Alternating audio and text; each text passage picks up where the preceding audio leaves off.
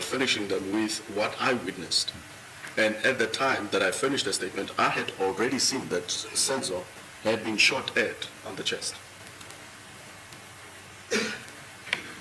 But the sequence of the statement does not justify what you are saying. To the person, that will be reducing what I'm finishing with them into writing. So your final answer is that you did not see where the deceased was shot. I did see where he was shot at. So I'm sorry, I was trying to say to you that you did not see when he was shot at the time when the shot went off. You did not see when he only see it after he was injured. It is indeed so, yes. Let us go to paragraph 9 of your statement. It is the page before last. Paragraph 9? Yes, the last paragraph. Okay. The page before the last one. It should be page 3, at the bottom of page 3, the last paragraph. Right? Where it reads as follows, and I quote, the description of the suspect is as follows: slender, tall, dark in complexion, one wearing a brownish leather jacket. He had dreadlocks on. He's the first suspect, yeah. Yes, that describes the first, or that talks about the first suspect that I described. Yes, on the head short. In fact, that one is the second suspect that I'm referring to, the one that was tall, that was wearing a jacket. No, jacket brown don't fish on. Okay, the one that was wearing a brown jacket is the short one. The short one, yeah.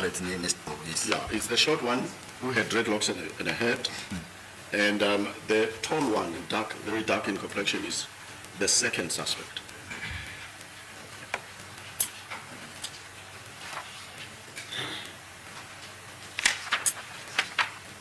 The last page at the top of that page, it reads as follows, and I quote, I can be able to identify the one of them. He had left on the scene. No one was shot except Senzo. Close quotation. Yes. That's correct. When you were stating that you can be able to identify one of them, which one was amongst them that you were going to be able to identify? Yes, so now the person that was taking my statement asked me as to whether will I be able to point out or identify these people that had access to the house. And I didn't say that I won't be able to point them out if it so happens that I see them again. So between the two intruders, the one with dreadlocks and the one who was tall, the second intruder, which one amongst them were you saying that you can be able to identify?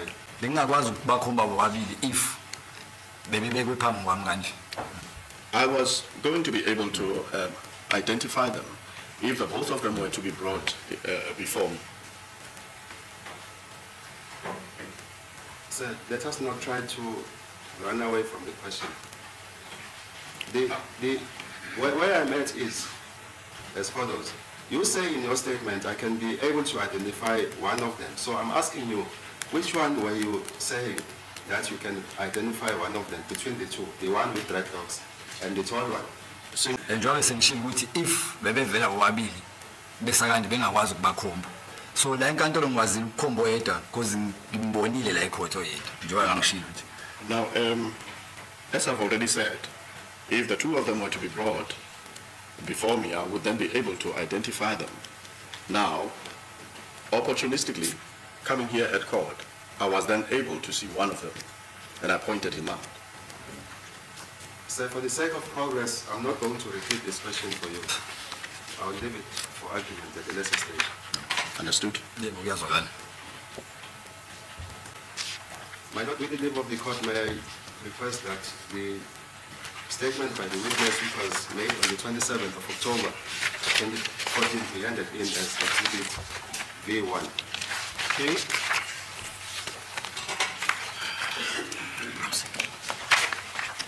Sir, you'll remember that I had asked you regarding the statement that you made, that is Exhibit V1, and you told this court that you did not see where the deceased was. Sorry.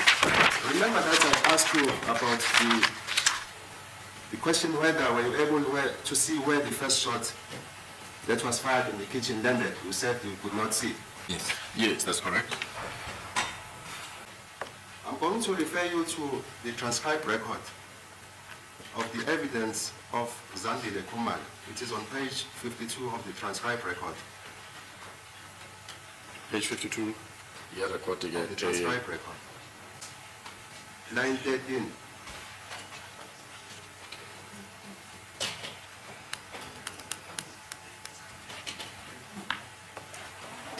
Line 13. It is dated the 18th of July 2023. That is the evidence in chief of the witness.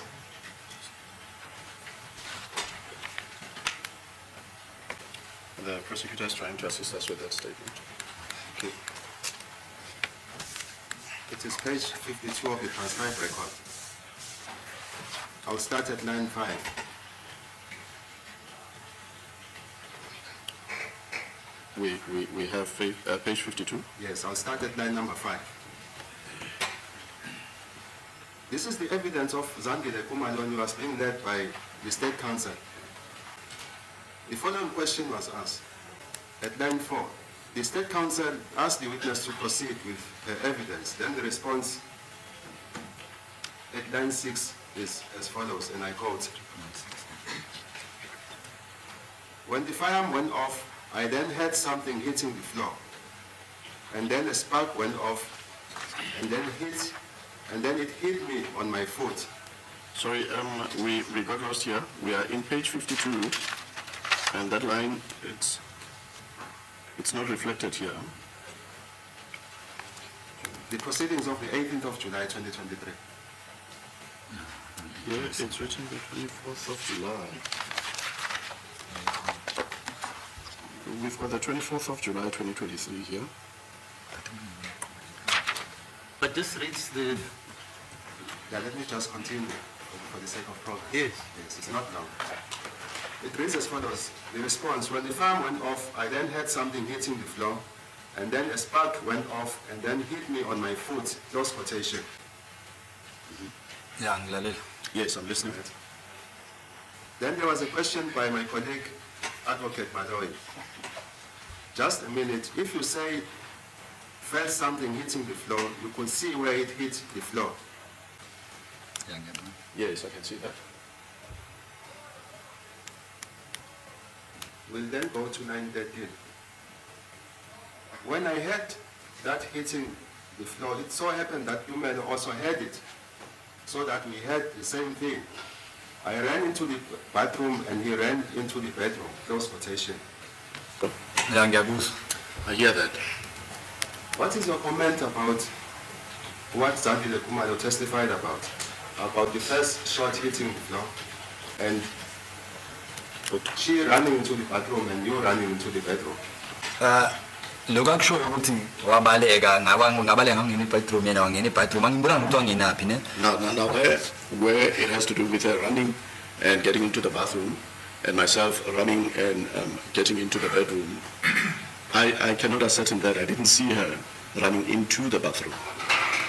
And secondly, even after sesibuyile esibhedlela angibonanga ukuthi inhlamvu yashaya phi mina. Even when we had come back from the hospital, I did not notice where the bullet hit or the spot which was hit by the bullet. Engikwaziyo kwasikhombisa nje la unyaweni la ka right ngala phezulu kweqakala la ayinento encane nje ngathi kuvushanyana. Now, what I know is that she actually showed us a chip on the skin that is just above the ankle or the front portion of the foot, in that ankle area of the foot. It was just a superficial a superficial kind of an injury, just an abrasion. It wasn't big. That's what she showed us. So you did not see when the gunshot went off and hitting the floor in the kitchen? I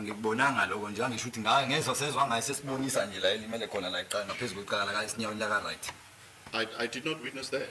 We only heard it from her at the time that she was now showing us that she sustained a superficial injury just on the ankle, the front portion of the ankle of her right foot. So you disavow both what you said in your statement, Exhibit B1, that the deceased was shot on the chest, and what Kelly Khumalo is saying in her evidence in chief, that when the shot went off and hit the floor, you were also present. You felt the same thing. I don't think it's correct to say he's disavowing that. Explain that when he stated that the deceased on the chest was saying that in retrospect. Yes. Inferential reasoning. You see a person who had a white t-shirt, it had no blood stain. Subsequently, you see the same person with a blood stained t-shirt and he's lying on the floor. Inferential reasoning. You didn't see it. It's after the event. He sees it, that this person was shot on the chest. So, yes, I do agree. Yeah. But do you agree with me that the manner that the statement is documented, that is Exhibit B1, in relation to the injury on the chest, it is not documented in the sense that it's something that you saw after you had the gunshot?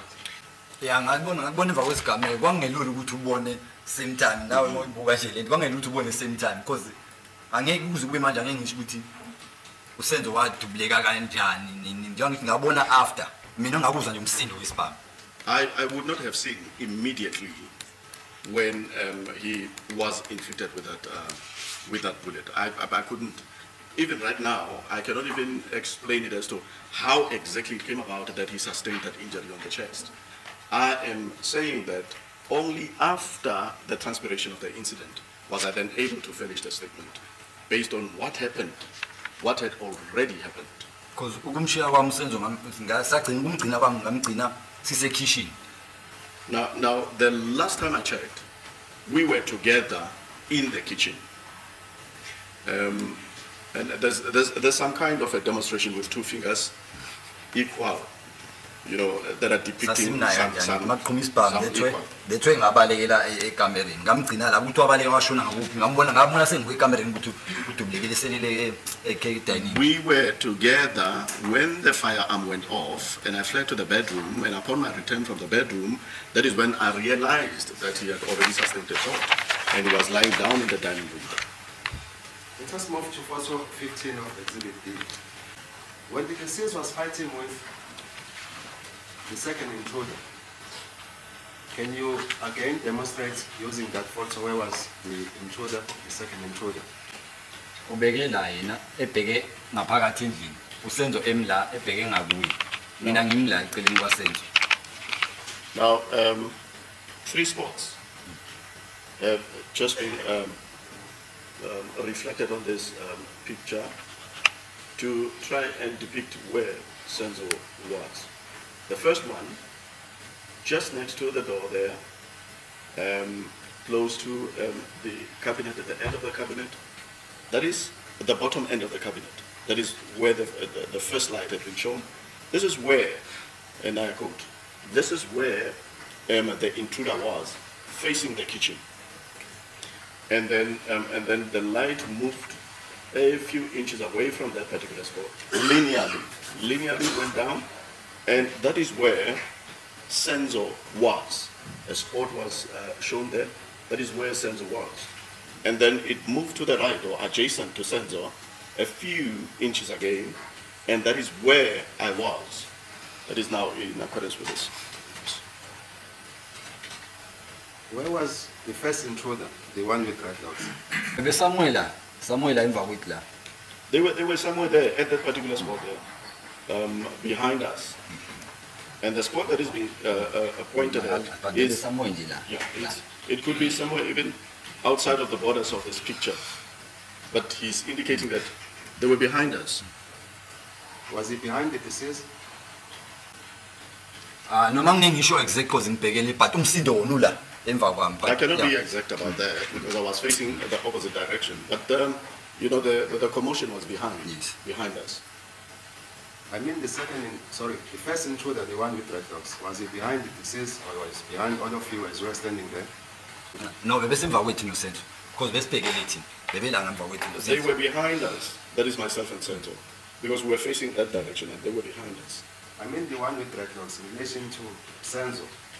Where was he? Side, behind Senzo, the deceased? Bebesemva kwethu sobabili because thina sibhekele obvious umuntu ongala usemva kwethu. Ngisho ngaba ka right but usemva kwethu, ngisho ngaba ka left usemva kwethu. So noma ngike phela ngichaze because bayishwa uMakazandi no Kelly nayo uZandi. So angeke ngisho ukuthi wayemuva kanjani but bebela emva kwethu bona. I cannot be able to explain how they were moving because they were behind us. That is the very person that I am referring to that they were behind. But what I am saying is that they were behind us. Even at the time that he was being fought against by Nxumalo, Zandi and them, as they were assaulting him, there was movement that was happening behind us. Therefore, I cannot tell exactly behind us where he was. No, don't ask me. We'll come to that. I'm interested. I'm interested in these people. We have demonstrated where the second intruder was. We have demonstrated where the deceased was. You also indicated where you were at that time. I mean, now, one by one. In relation to the deceased, where you had pointed where the deceased was, where was the first intruder in relation to the deceased? Only that one. Yeah, ngizombona kanjani iposition exactly ukuthi umkuphi ngibhekele siface lo second intruder. La ngizombona kanjani lo ukuthi exactly nendawo kuphi. Now how would I have exactly seen or clearly seen the exact position of the first intruder when we accosted or when we were faced with the second intruder? Because engikwaziyo ukuthi usemva kwami because ngangizwa nomsindo wama-clutches ne-drawer naley'puni. All I am sure of is that he was behind us because I could hear the noise or the commotion that was happening. The clutch, the sound of the clutch, and as well as the utensils, the cabinet being opened. That's all I am sure of. So what you are saying is that you and the deceased were facing the second intruder? Yes, yes. At that time, when the gun went off, we had faced, both of us were facing the second intruder. Okay. So the first intruder was behind you? Yes. Yes. You also told this court in your evidence in chief that at that time the deceased had pinned the second intruder into the wall. Which wall were you referring to? I'm just referring to the spot just next to the door. It's just been shown next to the door there. Okay. You also told this court in your evidence in chief that the deceased had grabbed or held the hands of the second intruder upwards. You confirm that? That is so, yes.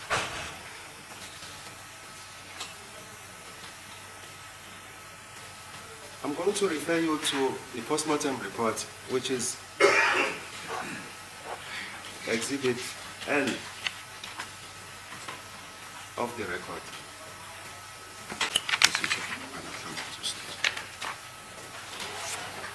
On page 3 of the postmortem report,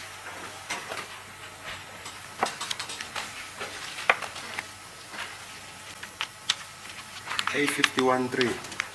It's A51.3 in brackets. As a court we have previously objected against the use of documents compiled by expert witnesses. And we're going to again raise that objection. This witness is a lay person. He cannot comment on the evidence of his witness.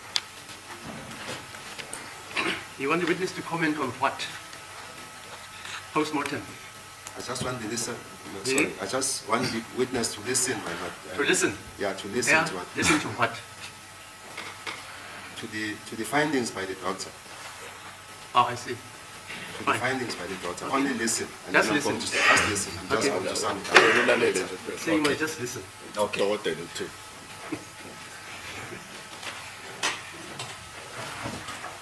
Yes, let's go. I'm going to refer you to Roman figure 4 of the postmortem report under external appearance of the body and condition of limbs. External? External appearance of the body and condition of limbs. I'm going to start at number 2. Thank you. Situated over the right anterior chest wall, 1 centimeter to the right of the midline and 135 centimeter above the heel is a 3 centimeter by 1.5 centimeter oval shaped lacerated wound. So we've just been handed the file here. We cannot see where you are. On page 3 of the postmortem report. Okay. Line number 2. Yes, Roman figure 4, under external appearance of the body and condition of limbs. Thank you, we found it. Yes. Situated over the right anterior chest wall, 1 centimeter to the right of the midline and 135 centimeter above the heel is a 3 centimeter by 1.5 centimeter oval shaped lacerated wound. Yes, we can see that. Yeah. Okay. There is a semicircular abrasion situated over the superior and inferior aspect measuring 0.3 centimeter superiorly and 0.5 centimeter inferiorly. The wound edges appear shaped, situated just below the skin, blackened granular material consistent with gunshot residue are noted in the underlying soft tissue. This wound is consistent with contact bullet entrance wound. Yeah, yeah, one. Yes, I can see that. Right. Let us turn to page 4 of the postmortem report under paragraph 3, where it reads as follows, and I quote, there is a 1.3 centimeter by 0.7 centimeter oval shaped lacerated wound situated over the right posterior chest wall, 4.5 centimeter to the right of the midline and 1.26 centimeter above the heel. Open bracket, this is consistent with bullet exit wound. Close bracket, close quotation. Yes, that is the exit wound. There's a diagram also indicating the wounds. Yes, I can see that. Yes, there's a diagram indicating the wounds and wound track. Wound 2 entrance, wound 3 exit, and wound track, wound 2 and 3. You also see that? Yeah, That's correct, I can see that. What is of interest to me is the following. So, if your evidence is to be believed, the deceased is fighting with the second intruder. He's holding the second intruder's hand upwards. How then did the deceased sustain the gunshot wound, the entrance to the chest, and the exit to the back, if he was fighting with the second intruder who was not in possession of the firearm? Can you explain that? Please, Nxumalo, the witness is very clear. You asked him a question, where did the projectile land? You said we call it bullet. And he says, we born. I didn't see it, he doesn't even know. He just heard a sound, a deafening sound. That's his evidence. He never said when the deceased was pinning the right upper arm of whatever intruder, the gunshot rang. Never said that. That's not the evidence. May I rephrase the question? At what stage did you hear the sound of a gunshot at the time when the deceased was fighting with the second intruder? The kitchen, We were in the kitchen. We were in the kitchen when the firearm went off. You had said the second intruder, sorry, the first intruder, the one with dreadlocks, was behind you. Yeah, but It isn't indeed so. Behind you, singular, behind you, plural. Behind you and the deceased. Should you no move? Yes. That's correct.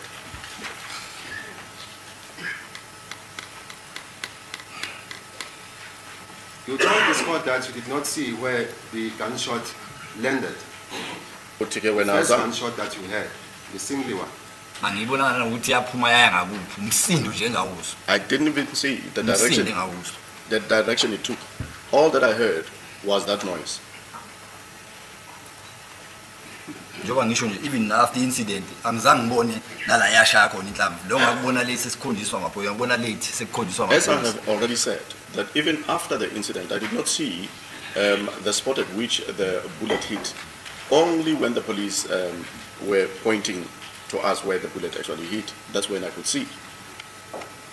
You know, after that single gunshot that you had, if the deceased had a fight again with the first intruder, Angibonanga but if isibhama siqhuma wonke umuntu usuke ezama ukubaleka yala yakhona ngithi so angibonanga ukuthi wabaleka waya ngakuphi.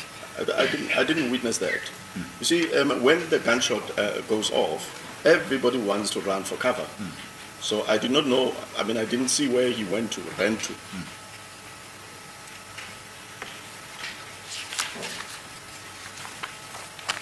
Yes, I still wanting him to listen. That's what you said originally. yes, I'm done. Now you're asking him questions. No, it was in I don't forget. It was in respect of the No, postmortem. he said to me, I want him to listen. Yes. Now, when I'm thinking, oh, let's listen. Now you come in with questions. It was in respect of the postmortem report. Oh, what? It was in respect of the postmortem report. I see. Yes, there were follow-up questions, hence I was asking him those questions. Okay. We'll now go to the statement of Kelly Khumalo. It's A17. I'm going to read paragraph 8 and 9 of Exhibit 17.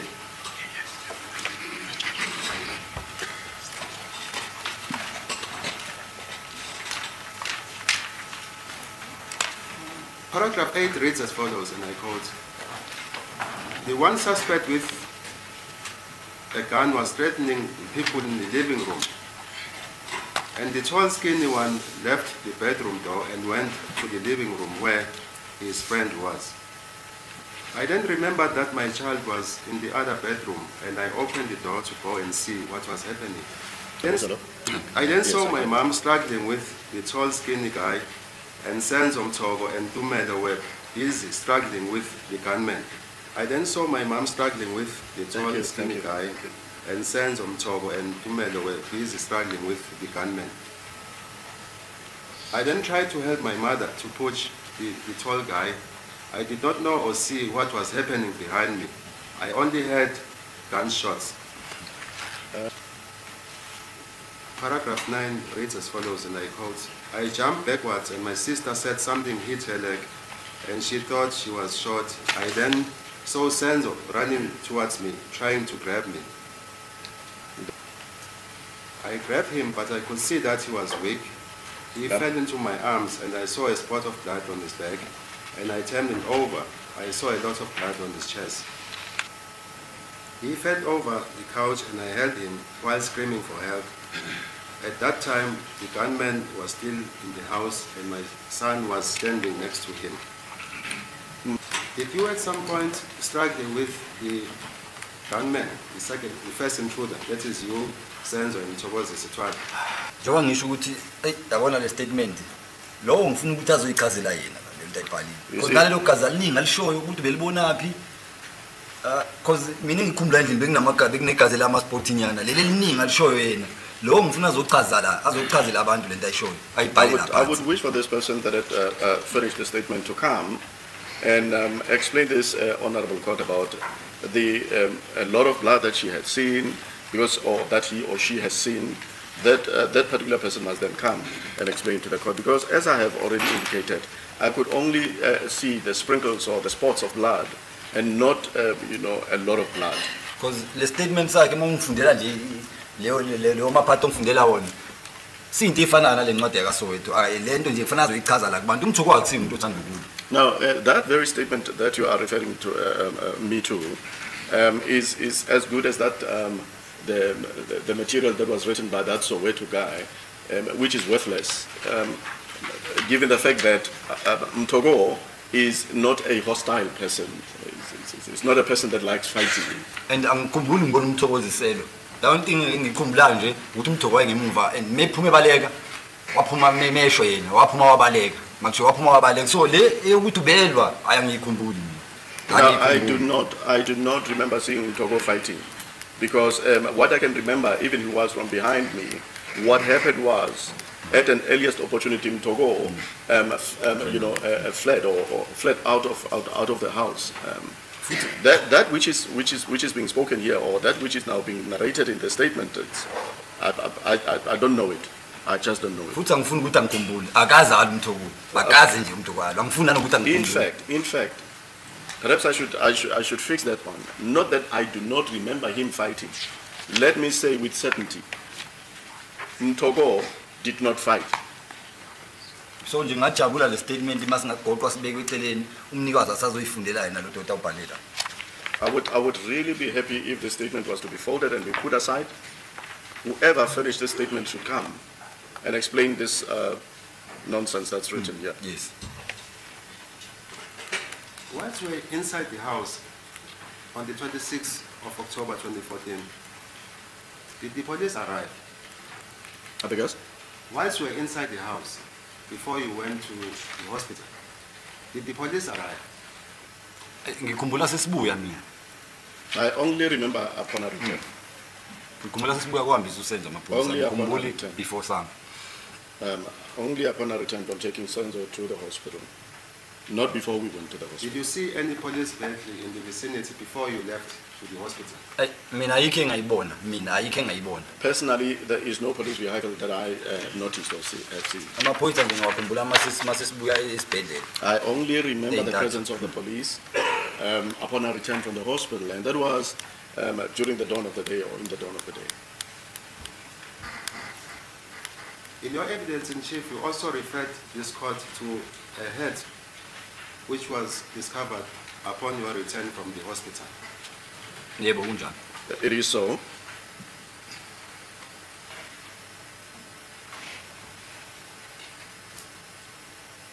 You also told this court that that head was worn by the first intruder. Yes, it is so.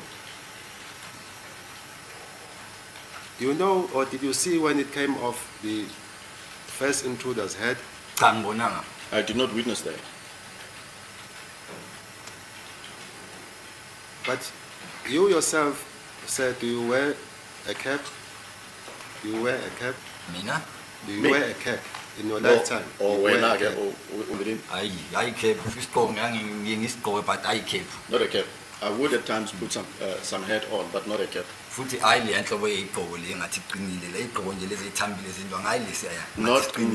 that sort, or not that type of a hat, like the one that is sort of hard in texture. I would usually, if I have to put a hat, it should be a softer one, lighter one. So you are saying that you don't wear a hat similar to the one that was found? Never.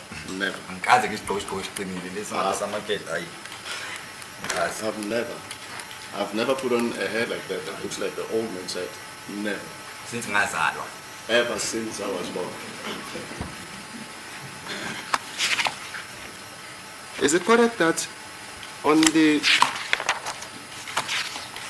29th of October 2014, you attended an identity kit which was conducted by Warrant Officer Steenkamp? On the 29th? On the 29th of October.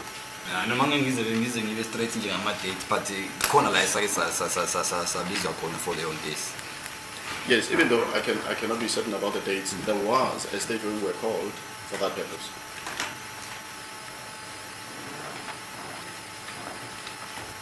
According to this witness, Warrant Officer Steenkamp, you were the third person to be interviewed. Do you confirm that?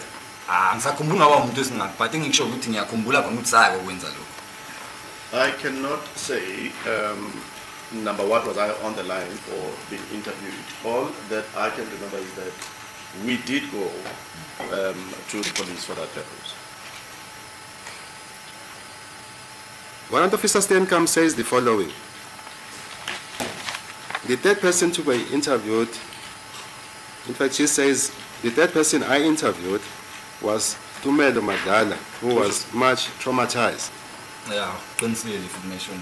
No, yeah, he's telling the truth. He's telling the truth. I wasn't okay.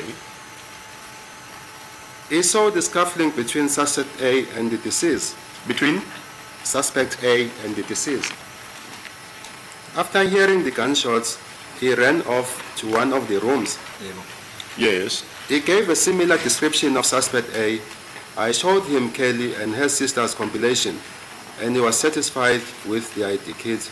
He could not compile the second suspect.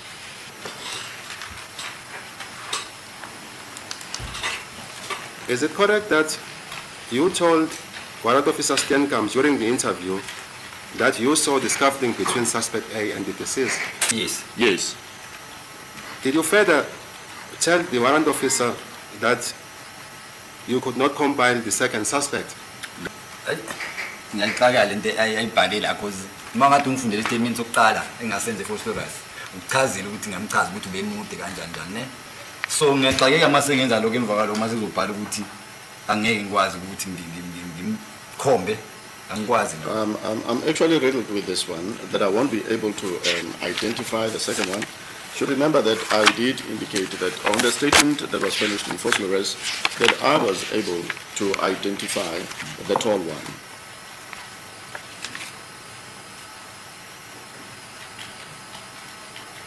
You told this court that the first suspect was wearing a hat. Yes, it is so. You further told this court that the second suspect was wearing a hoodie jacket. It is indeed so. That is not what Mthokozi Sithwala told this court. Yeah, njengoba ngila nami ngizele esami statement Mthoko wayizele sakhe so indlela abona ngayo noKelly noma noZandi mina ngizotshela nje inkantolo engakubona kuyikho so ukuthi Mthoko uthini nobani ayi mina ngicabanga ukuthi kungifaka kakhulu lokwamthoko orokubhala omunye umuntu. First, I've already indicated that I'm here in court to come and finish this court with my statement pertaining what is it that I have personally witnessed. As far as what Mthoko is saying in his statement, or whether whatever it is that is being spoken by Kelly in her statement, that has got nothing to do with me. Yes. Mine is to tell this honorable court about what I personally have witnessed about this incident. Just want to point out that that is not correct. We're still waiting for the details of what Mthoko said, but what counsel is saying that is not what Mthoko said is not correct. Still waiting for the details as to in which respect is Mthoko not correct. Yes, counsel. Yes, I was still going there. Thank you. Mthokozi Sithwala told this court that the first intruder, the one with dreadlocks, was wearing a hoodie jacket. That is not correct. That is what was stated in the statement, and he stated that there was a miscommunication between him and the statement taker. His evidence in court was clear, my lord. Which court are you talking about? I'm on the statement as well. Maybe I did not clarify that. In his statement, he said that. Not in court? Not in court. You've been surprised because it's the first time I hear this. Yes. Still, my lord, he cannot put, Mthoko clearly told the court that there was a miscommunication between him and the statement taker. Right. I think it's incorrect then to put what Mthoko basically disavowed to this witness. I think can be left for argument. Yes.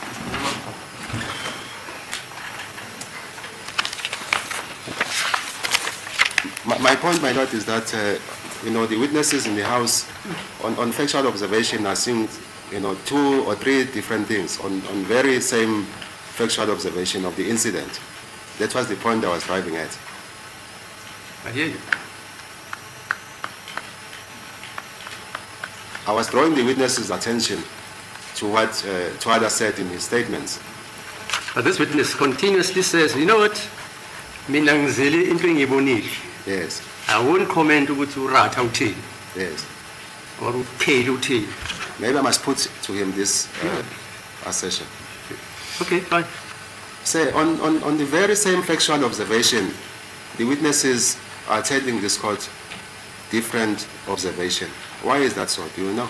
Ungakwazi lokho ukuthi amaqiniso akhishwa lana nje kuyingxenye yobufakazi bofakazi la enkantolo ahlukile.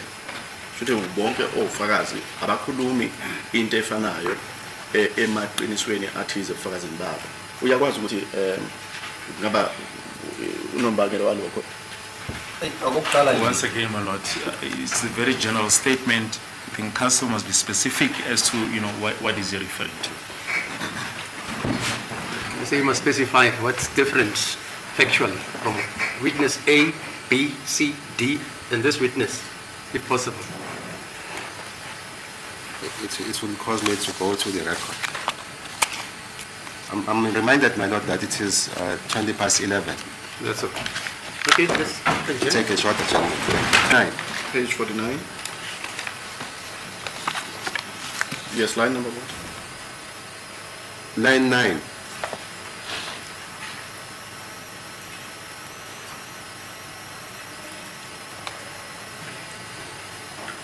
The response by Ms. Khumalo, it's line 9. It reads as follows, and I quote, "And we then, all of us then stood up.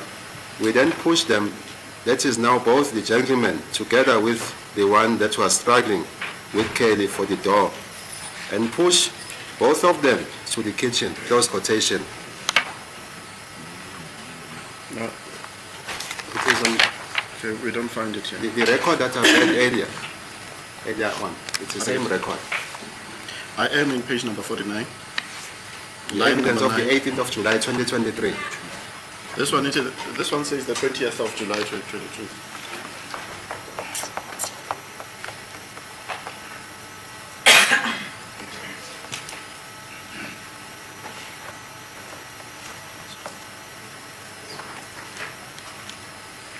Since it is not long, maybe it is not long. All right. It says, and I quote, I'm reading again, "And we then, all of us, stood up.